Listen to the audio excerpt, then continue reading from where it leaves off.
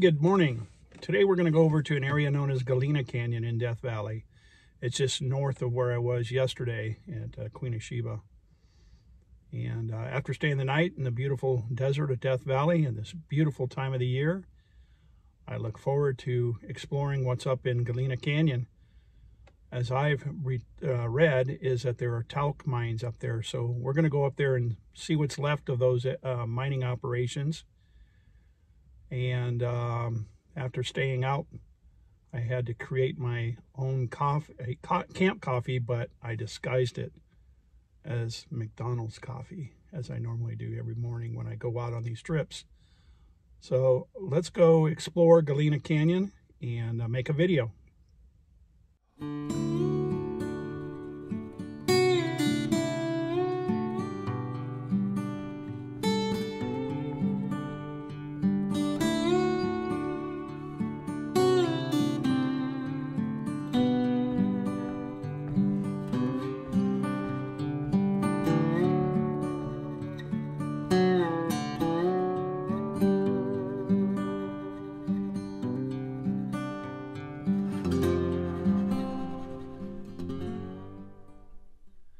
Right there you can see the mines up there, the tailings. That was all strip mining. That was known as Bonny Mine. There was a bunch of talc up there. And then we're going to head up that road right there, which looks innocent, but you can see the big alluvial fan that comes out of that canyon right there. And over the years there's tons of washout on that road, so that road is a lot more difficult than what appears from here.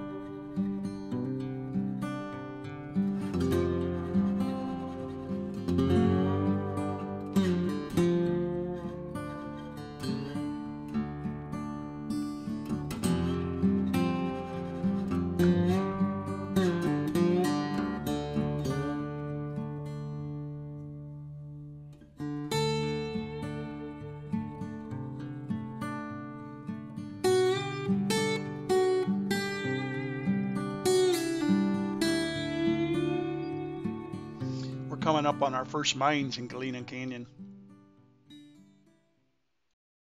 That mining operation behind me is known as the Bonny Mine. It's a talc mine owned and operated by a group out of Southern California, originally with the patent claim of from 1955 to 1956. The claims were originally owned by Southern California Minerals Company of Los Angeles. Mining operations here occurred during the years of 1954 to 1955, yielding approximately 2,300 tons of talc. There was very little activity after 1955, but in 1966, Pfizer Incorporated acquired the claims and began some mining operations in the 1970s. Since 1970, these pits and stripping mining operations produced about 30,000 tons of talc, for a total value of $1.6 million. As we continue to move up the canyon and going west, we run across a mining claims known as the Mongolian Mining Group. The claims were originally located in 1928, but it wasn't until 1960 before they began mining in earnest. Little progress in development and lack of a strong market for talc impeded production for the next decade. And the next mines up the canyon are known as the Mammoth Claim Group. They were patented in July of 1963. The first underground exploratory activity here took place in the late 50s, but actually underground mining operations were not taken up until 10 years later. The total production during the 1960s reached about 5,000 tons. From 1970 to 1974, the mine was idle, and then in mid-1975 and early 76, Pfizer Incorporated, which had gained control of the property, sporadically activated the mine by mining and shipping small test loads procured in the vicinity of the old main audit by means of an open pit. Today you can see the two talc ore bins in place. They were probably put there in the 1960s. The other talc mine in the immediate area was known as the Death Valley Mine, or White Eagle Claim. The American-Italian Talc Company displayed initial interest in these talc deposits. Their articles of incorporation were filed in February of 1928. The first published notice of the company's operations were found in some newspaper articles dated in 1929. The vice president of the company stated that it had several orders to fill, one of them for 1,000 tons of ore. The exact production level reached by the Death Valley Mine is really unknown, but it was probably not more than a few hundred tons. For the next few years, operations were evidently suspended, during which time the American-Italian Company went defunct, emerging again in the summer of 1933 as the Death Valley Talc Company. From 1937 to 1942, the mine yielded about 7,500 tons of talc. The mine was either idle or only sporadically worked until 1953, when the 11 claims were sold to the Kennedy Minerals Company, which began active and continuous operation of the mine, producing another 55,000 tons of commercial talc by 1959. Those ore bins right behind me are ore chutes that come out of the Death Valley Talc Mine. As I understand, the first evidence of operation is dated in 1929. The group that made the claim was called American-Italian Talc Company. Directly across the canyon from the main operation, you can see what looks to be remnants of a rock foundation. I suspect perhaps it was a mess hall, maybe for lunches, for the guys to take breaks from the operation. It's a little too close to be residences, too much noise, so it would not have been practical for those to be residences. Quite an operation, right?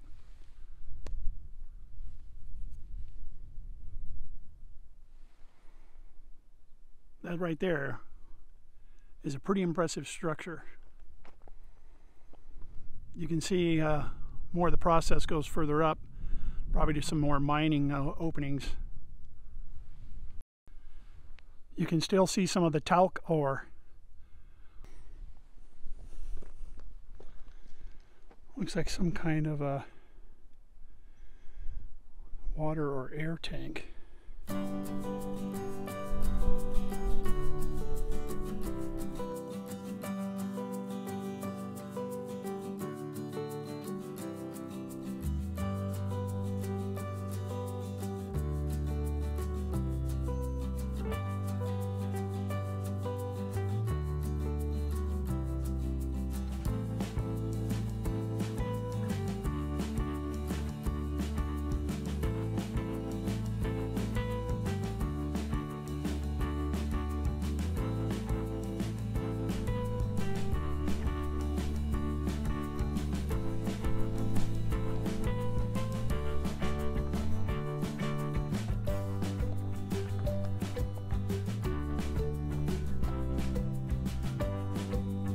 You can see they have that somewhat sealed off.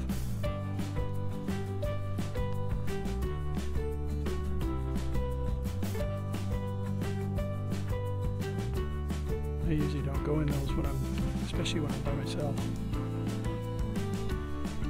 But you can see here the rails where the ore carts go out here and dump over into the ore bins. I was reading a report that was done in 1982. In 82, there was still an ore cart here. But like everything, there's so many vandals. Without any shame, they'll take anything. So unfortunately, I don't know how long that ore cart has been disappeared, but it's not here anymore. Very unfortunate.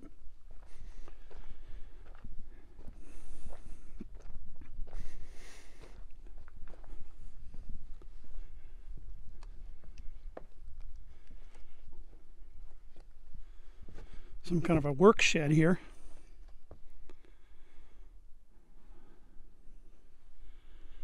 People have been leaving lots of little parts.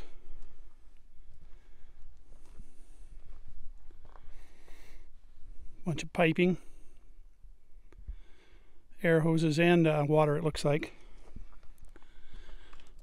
This was just kind of a shelter probably for the operators. Not very sophisticated at all.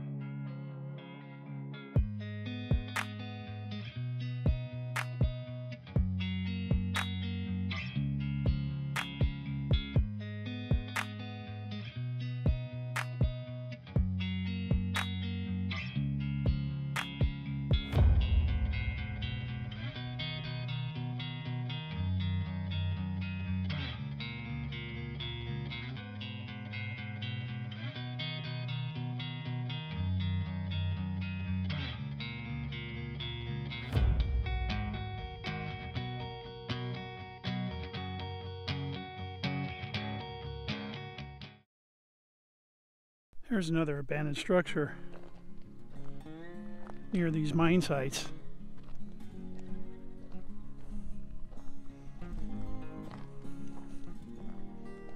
Some of these mines up here in the talc mines, they claim were operated until the 1960s and maybe even the 1970s. So this could have been somebody's residents that were working at the mine.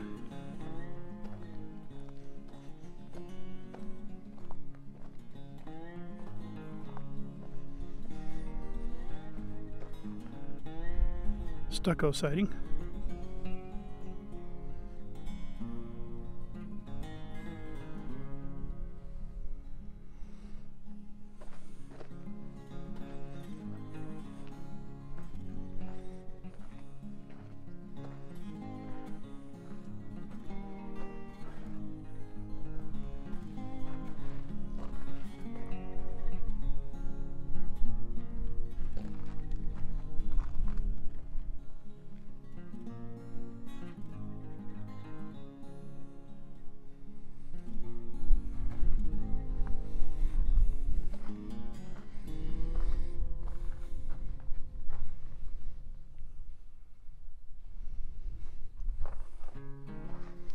little breezeway from that place over to here.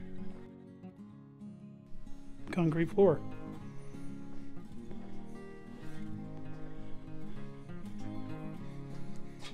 See the rock foundation behind us, or the rock wall.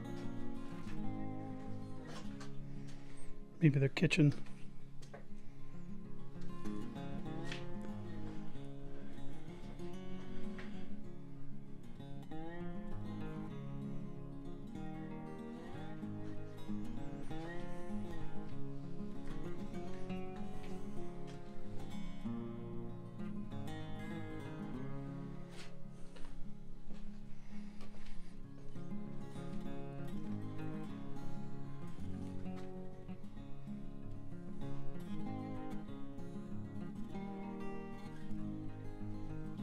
Nice view at the window.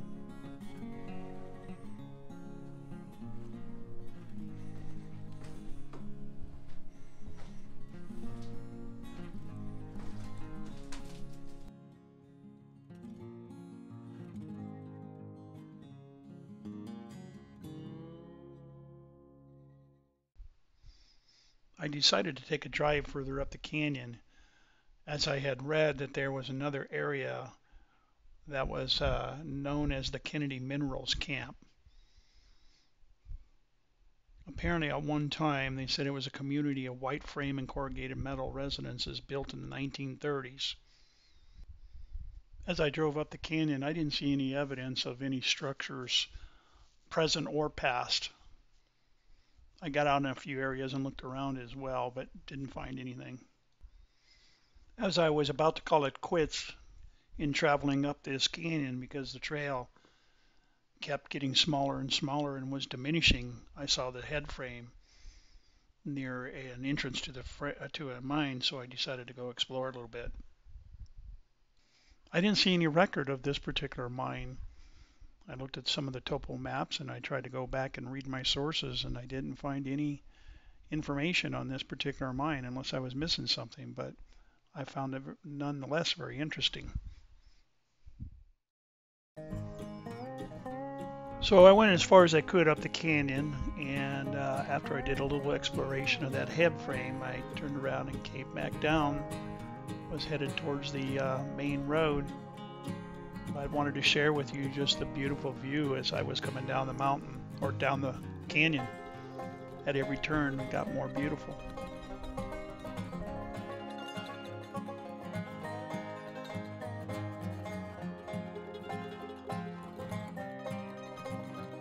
I wanted to end my presentation of Galena Canyon by showing you a few photos of how desolate Death Valley really is. It's quite remarkable. And the end of a long day transitions into night. Galena Canyon, what another great trip into Death Valley. Seemed to me like that's probably about the largest concentration of different claims, mining claims, in one canyon and location. And all these mines in Galena Canyon were talc mines. Most of those were started probably, well, not most of them, but one of the mines, probably the earliest production, was recorded in about 1928. And then others were brought on board and started production in the 1940s, 50s, 60s, and even all the way up into the 70s. In 1976, there was a moratorium placed on mining activity in Death Valley. And so there was no activity from that moment on. The last active mine in Death Valley closed in 1985, I believe it is. But hope you guys enjoyed that video. It was, again, another fun time out in Death Valley. I hope I encourage you guys to go and do research in history, and if you can, get out and do some exploration. Hey, thanks for watching, guys. Appreciate it.